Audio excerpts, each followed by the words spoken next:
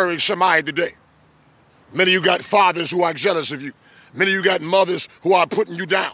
There was a mother who sold her own daughter for drugs. How can you sell your own daughter for drugs?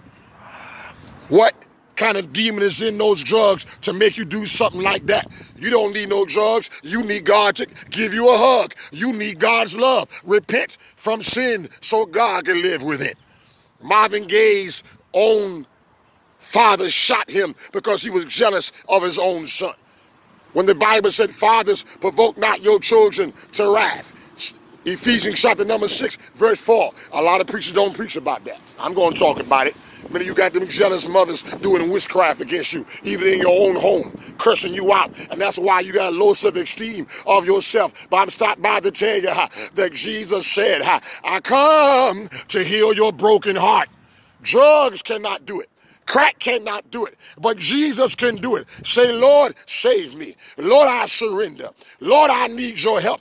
You are help in the time of trouble. You are bridge over troubled waters. Whoa, hallelujah. Ah, I feel Jesus.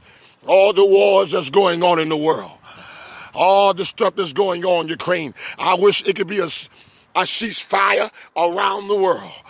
The stuff that's even going on in Haiti, all the gang violence, blacks killing blacks, all that witchcraft, all that zombie stuff that was going on. It opened up doors for demon spirits to take over Haiti. But God said, come back to me. I can set you free. You don't need no LSD. Jesus can set you free here in the year 2023. Whoa, hallelujah. Thank you, Jesus. You don't got to take no drug overdose. All you need is a Holy Ghost.